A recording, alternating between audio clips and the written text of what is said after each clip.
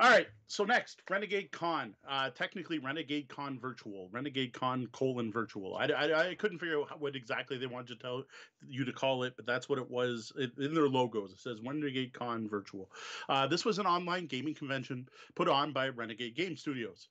This ran last Friday to Sunday. Included pretty much all the things you'd expect at a physical con. There was an online store which you could go and shop that even had con exclusive promos, which was pretty cool. There were multiple game tournaments, including a huge, like, worldwide Raiders of the North Sea tournament with one of the sweetest looking trophies I've ever seen. There were demo rooms. There were interviews you could watch. You could attend workshops, which, interesting enough, like, had a list of what tools you would need to bring for the workshops. There were panels, and there was, like, even a lobby where you could just, like, hang out and chat and hang out with other people talking Renegade games. Well, a tall task to take on, and one more and more organizations are being forced to learn without the kind of technical support and infrastructure something like this would have had available to it in the past. I gotta say, this is not something I could have seen working 5 years ago. It would have been rough. Though I know there have been online cons. This is by far not the first online con. AetherCon, I think, has been around for 10 years. So it's not the first thing. Google Hangouts used to be a big part of it. Now, for this, Discord was the hub. I would consider it the hall. The main hall was Discord. That's where all the gathering was, the lobby, discussions on various Renegade games. They each had their own little chat room. There were also waiting rooms for the various demos there. Now, the demos themselves all use Tabletopia, which was a sponsor for the event. I guess Renegade and Tabletopia really worked closely together to get these games up on Tabletopia. And what's interesting is they're gone now. They were up literally on Tabletopia for this con only, and they will be back for future online cons that Renegade's taking part in. So they had demos of Warp's Edge, Succulent, Space Battle Lunchtime, and Search for Planet X. And I would love to tell you about those, but I have to admit, I did not actually take part in any demos myself. As we've said, Tabletopia can be a bit of a resource hog for older or slower computers, but when you can see it, it is a really great way to display. Yeah. Now, along with the demos, there were various timed RPG events. I mean, like, they had time slots like at a normal con. These also used Discord for the waiting rooms and the chat, but they used Roll20 for the actual gameplay, the actual maps, character sheets, and stuff like that. Games on offer included Altered Carbon, Icarus, Kids on Bikes, Junior Braves, Outbreak Undead, Overlight, Teams in Space, Wardlings, and the very hot and popular and just announced Kids on Brooms, a new evolution of Kids on Bikes, obviously bringing into mind a certain wizarding world.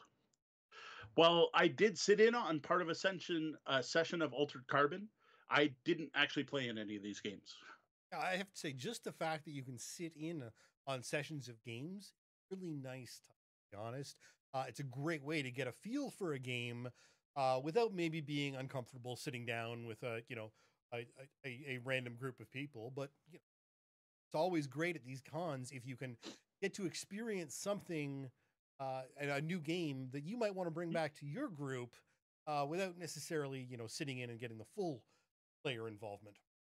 One tip that I made the mistake of is mute your mic before joining a game in progress.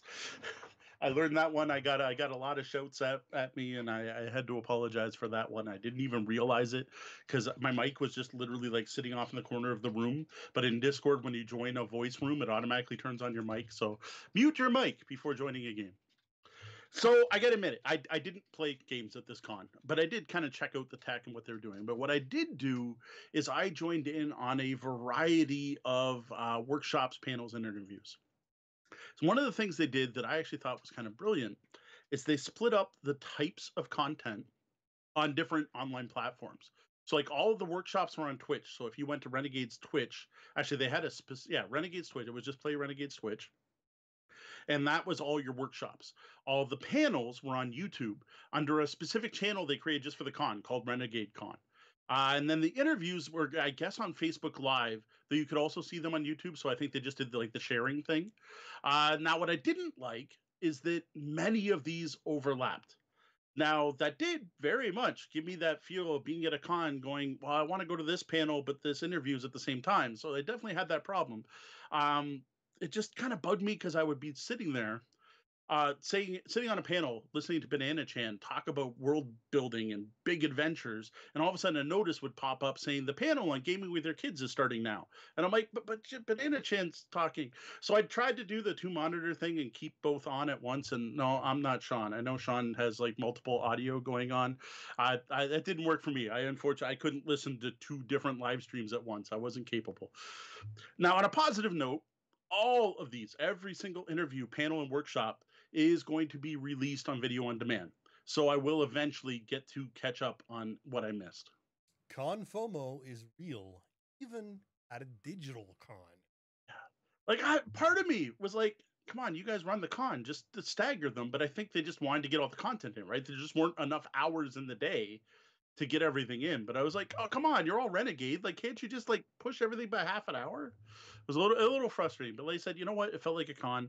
The fact I'm going to be able to go and watch all this later is great, right? Like I won't have actually missed anything. So this is what I actually did. I spent the weekend working. This is what I do. I sit at this computer and work most of the time. So I sat at the computer working, and while I was working, I have two monitors, and I had one monitor over here with Twitch, and I had one tab over here with YouTube, and I would swap them depending on what I wanted to watch, and one would be muted and the other wouldn't. And that's literally what I did. Is I always had one of the two going, which was kind of cool. And there was almost no time where there was nothing happening. So because of this, I attended a ton of like panels and workshops over the weekend.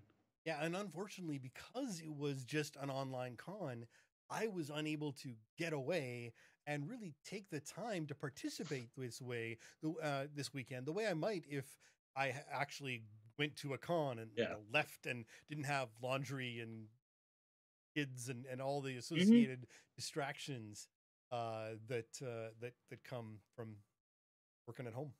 Yeah, there were definitely things like there was I forget what it was, but I'm like I want to be back by 5 for X, and I didn't get back by 5. Like I'm at home, I got busy doing other things. Yep. Um, Now what I will say is I was very impressed by the quality. Now I mean both the quality of the look and the feel, the technical side of things, like the way they presented things, the graphics, the transitions, the presentation was excellent, but even more so the quality of the topic and speakers. Like this was an amazingly diverse and talented group of people that were at this convention taking part. Like some of the biggest names in the hobby were there. Now, I don't have the time, or you don't have the time. I don't want to make this a 4-hour episode. Usually, our con wrap ups are a full episode, and I probably could have. I'm not going to go through everything here, but just this is some of the highlights of what I attended. Now, one of the best and most enjoyable to watch, and this is one like watch for it when Renegade puts this out on video on demand, is the Concept to Cardboard. This was a panel. It was moderated by Mandy Hutchinson, featured Kwanchai Moria, The Miko, Eric Hibbeler, and Anita Osborne. And they were talking about creating art in board games. And I gotta say, what shocked me is two of the big names on that panel don't play board games at all, like at all. The Miko in particular doesn't play board games and was talking about how they now have one of the largest board game collections in the place where he lives, which I'm sorry, I didn't note that down. And he was showing off the games, and it's because it's all the production copies he gets for being the artist on them. And they were all in shrink. Like he just doesn't play board games. I just would have, I don't know, like in my head, I was just like, well, if you draw art for board games, obviously play board games. The other thing though is Miko is amazingly hilarious. Like if you ever hear Miko's going to be on a podcast or he's going to be on a live show, just check it out just to listen to this man. He is hilarious. Yeah, I have to say, this didn't actually surprise me as much as it seemed Yeah. to surprise you. Personally, I don't see any problem with an artist filling their portfolio with things they don't take part in, as long as what this really actually says though is the importance of a detailed spec Yeah. when you are creating a game.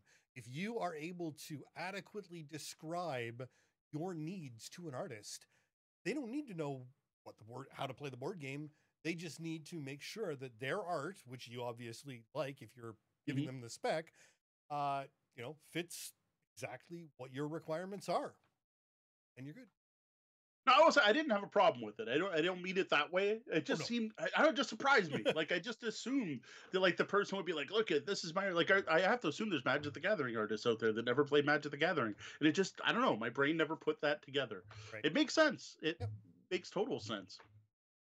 So another panel, and I bring this one up for a unique reason because I don't actually own the game that it was about, and this was the Power Rangers Defense of the Grid, I think it's called, something the Grid. I apologize for not having the full name here, but it was a Power Rangers panel that talked about what went into making this game and importantly what goes into making a game series, because this was meant to be bigger than just one game. Defenders of the Grid, thank you Ryan in the chat room. Power Rangers Defenders of the Grid. And this was fascinating. Like, they had a lot of big names in here. This was hosted by Terry Latorco, featured Jonathan Yang, who's the lead developer on the game, Dan Bojanowski, who is a behind the scenes the spreadsheet guy, right? The guy in the back that does all the math. He was pointing out things like every time they'd want to change the size of the miniature, they'd have to go to Dan, and Dan would have to let them know if it's possible in the current box size, and if it wasn't, how that would impact their cost. And then Jan Torres, who was the graphic designer for all of Renegade. She is in charge of the entire graphic design of all of Renegade's games. And a lot of her talk was about the unified look and things they did to make it, like, she had to redesign the lightning bolt for Power Rangers, right? Like, it has to have a lightning bolt because Power Rangers needs a lightning bolt. What's the Renegade lightning bolt look like? Like, this was just, there was a huge amount of sausage making, and it was totally fascinating. And I don't own the game. Like, I just happened to put that one on, and I'm like, that was a fantastic panel. Yeah, and it's actually Heroes of the Grid, apparently, is the 2019 Heroes, version. okay. The Grid apparently comes up a lot in Power Rangers. I'm not a real Power Rangers person, but if you search Power Rangers Grid, like 15 different titles of shows and fandom and things show up. So apparently the Grid is part of... There you go. Power Rangers Heroes of the Grid? Heroes of the Grid, yeah. There we go. Okay. So it's intriguing how big Power Rangers is again right now, because it seems to have made another resurgence, even though the movie was 3 years ago. It still keeps coming back, and I don't know. Maybe it's just the whole thing like we had when we were kids. We had it. Now the people who had it are now adults with disposable income and are getting back into it. I don't know. I have a friend. My friend Mike is a huge Power Rangers fan.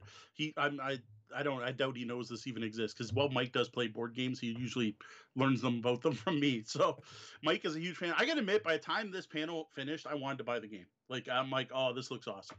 It's an 8.2 on BG. It looks good. I gotta admit, it looks good. And like I said, like, hearing the sausage making made me want it even more. Another one I attended, just an interview. I watched an interview with Jonathan Gilmour. That was pretty cool. Mainly talking about his RPG side, and I didn't even know Jonathan Gilmour did RPGs. So, like, he's the man behind Kids on Bikes. I know him from, it's not Renegade, so I think they didn't want to bring it up, but I know him from some of his work on Dinosaur Island, for example, or board games. I checked out a panel about designing unique RPGs. That was really good. Like, just talking about doing something different. It was moderated by Victoria Rogers. Featured Spencer Starkey, Doug Lewandowski, Cleo Yun Sun Davis, and Christopher Della Rosa. That one was really good. Like, just fantastic panels. Like, the diversity in the group and the diversity of views was fantastic. But overall, the best panel I attended for my own personal sake that I not even necessarily enjoyed the most, but found the most information on was behind the scenes of game development. This was hosted by Sarah Erickson, featured Dan Bojanowski, Matt Riddle, Ben Pinchback, Paul Denon, and Shem Phillips. And what I liked about this is it was a lot of talk about the difference between design and development and how those are two separate things. And the thing it taught me that was important to me was I always assumed if you want to be a game developer, now a game developer is someone who iterates, who fixes the rules, who streamlines, who almost a game editor in a way, but through mechanics, through playtesting. I always assumed you had to be a designer to become a developer. Like, I just assumed you would have had to have designed a game at some point to be able to prove your worth as a developer. And sure enough, Dan has never designed a game and has no interest to. He likes to, other people give him the, here it is, it's half built, fix it, finish it, right? Like he gets the half-built Lego and finishes off the castle, right? And I just thought that was fascinating. Like just a great, again, what was really nice is seeing Renegade's side and how it changes, where sometimes a designer will go to them and hand over a game and it's done. And then Renegade develops it and produces it and everything else, and the designer hands it off. And sometimes it becomes almost a totally different game. Interestingly enough, oh, I forget the name of it. And it was one of the ones that were demos. The one about astronomy from Renegade, I'm totally forgetting the name, was originally a game about lighthouses and the lighthouses of northern Michigan, to be honest. And they completely changed it. But that was one where the developers, which was Matt and Ben. Is that Stellar you're talking about? Yes, Stellar. Yes, Stellar was originally about lighthouses. I think it was Matt and Ben. Worked with them all the way through. Like obviously Matt and Ben were in this Matt and Ben are the designers. Yeah, they're the designers of it. They are the people. The game I love by them is Fleet, and which again has lighthouses. So I think they just they like the upper peninsula of camping up north in Michigan, and the red and white striped lighthouses are obviously a thing for them because there's some involved in Fleet. But they were directly involved with every step of it, including the development. And I guess there was very little development, but that depends on how much of a finished product was handed over. But anyway, I'm kind of going on about this more than I planned to. But that one was really cool. Like I dig that. If I could get a job in the board game industry that's not just content creating and reviewing, I think development would be awesome. Playtesting and development really interests me. And it was cool to see the different ways you can get into that. And there were more. Like this is just like a handful. Like I said, I couldn't even tell you how many I attended. I think there were 12 different panels and 8 different workshops. Excuse me. I think there were 12 different panels, 8 different workshops. Right now at renegade.com is a good summary of everything they did. So yeah, it's great to see that the industry hasn't just thrown their hands up and said, well, what are we supposed to do? There's a pandemic. Instead, they've stepped up and made the cons happen. Now, it's different. And while a lot of people will say, oh, but there have been online cons for ages and ages, I think we're seeing a real evolution. yes. The variety of solutions all being brought together. And so you've got this coordination. Whereas you in the past, if you wanted to go to a Renegade Con, you'd go to renegadecon.com and everything would be there. You'd be there. In this day and age, that's not a feasible solution. Yeah. So you're seeing, Roll20 and Tabletopia and Twitch and YouTube and Facebook and everyone coming together and all these different solutions being brought to focus, and whether Discord is their hub or whatever they choose, they're distributing the processing because can't have that quantity of content on one website right now. Mm-hmm. The infrastructure doesn't work. And so the distribution, a fantastic way to make these cons really stand out. Yep. Now I gotta say, when I first heard about this online convention and other online gaming conventions, especially the plethora of them that have been announced this year because of COVID and not meeting in person, I was skeptical, like really skeptical, like almost enough that I didn't even bother checking them out. Like I didn't think that it was going to work, really, to be honest. Like, yeah, you can go online and play games. Like I do it. I play on Board Game Arena all the time. We play on Yukata. That's what I pictured was why would I go to an online con to do that when I can play with Sean and Deanna whenever I want? Like I just didn't grasp how much a virtual con could feel like. And I got to say, I'm very happy to say that Renegade Con proved me wrong on this completely. Like it felt, I'm not like I was at a con, but like I felt like I was attending an event. It felt like something special. It felt like something I couldn't do every day. I got to check out games that I didn't normally get to see. I admit I didn't play any. That maybe that's on my next list for the next one I attend. I got to hit up panels. I looked at promos, though. I gotta admit this is something I hadn't mentioned yet. One fault of Renegade Con is the online store was US only. Now, I gotta admit that's because of current shipping problems. So I can't really blame Renegade on that, but that part sucked. The dealer hall was like, hey, here's all the stuff you can't have. That kind of sucked. But you know what? That's all right. I think it was neat. And then one thing happened like the first time it happened a couple times, but like the first time this happened, this kind of cinched it for me, right? This is when it switched to feel like a real con. I am sitting in a chat room, Banana Chan's there talking about world building, and I see a name pop up that I recognize. And then I made a comment, and that person's like, "Hey Mo," and I'm like, "Hey Nate," and we start chatting. I'm like, "Wait a minute! Like here I am on a virtual con, and I just bumped into an old friend, like someone I know only from online." And then later, there was someone I ran into in Origins that I met at Origins last year for the first time ever. We bumped into each other in the chat room on Discord, and I'm like, "My God, I ran into con friends at an online con." Like that just it flipped the switch. I'm like, all right, now it feels like a con. I'm like, I'm meeting up with old friends, but digitally. And I thought that was really cool. Yeah, it's quite interesting. I've actually been doing one of the companies I work with in my day job does a lot of interesting uh, training things now online in this age of pandemics, and it's really interesting looking into the Q&A session of these live panels and seeing people that I don't actually get to actually see anymore. Right. And I got a phone call today, and someone was like saying, "Oh, hey, I saw your great comment the other day that everyone Yeah. was responding to on your thing," and it's very much the same sort of thing as meeting things. Um, so that's fantastic. Now we don't know what's happening in the future for online cons. Yeah. Uh, Well, I don't know. Right now, though, like what this meant to me is I am looking forward to taking part in other online conventions. I'm not going to discredit them. There's no longer in my head is like, oh, they're just doing an online con. I don't want to attend that. No, it's not going to be a real con. It's not going to hold a candle to it. I'm going to really miss getting away from the house, right? Like part of the things I love about cons is it's also a vacation. I get out of Windsor, I get to try new food, and I get to go out for drinks with some friends and people I haven't seen in years. We're not going to quite get that, but I am really looking forward to sitting on more panels on Twitch and sitting in on YouTube and taking part in a chat room and attending a painting workshop where they tell me what tools to have and have them in front of me so I can play along and do it at the same time. Like that's really cool.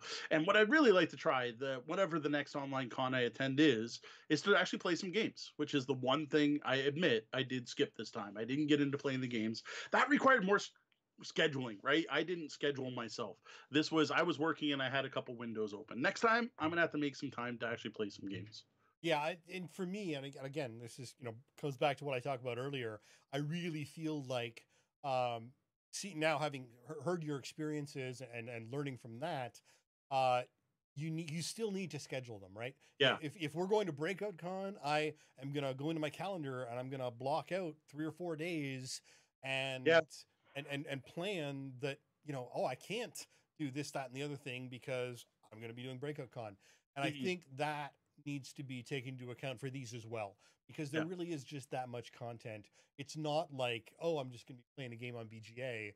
No, you're going to sit down at a virtual table with a bunch of people Mhm. for X hours or sit through 4 hours of, you know, talks and on Twitch. Uh, Mhm. the scheduling needs to be there to make it work uh, efficiently. I agree. Now, just for everyone out there listening, just let my experience be a learning experience, right? Don't discredit these online game conventions. Don't give up, and don't think that they can't feel like an actual con. Take the time to check them out and actually take part. They're never going to replace the real thing, right? But it is surprising how much of an actual con experience you can have at a virtual gaming con.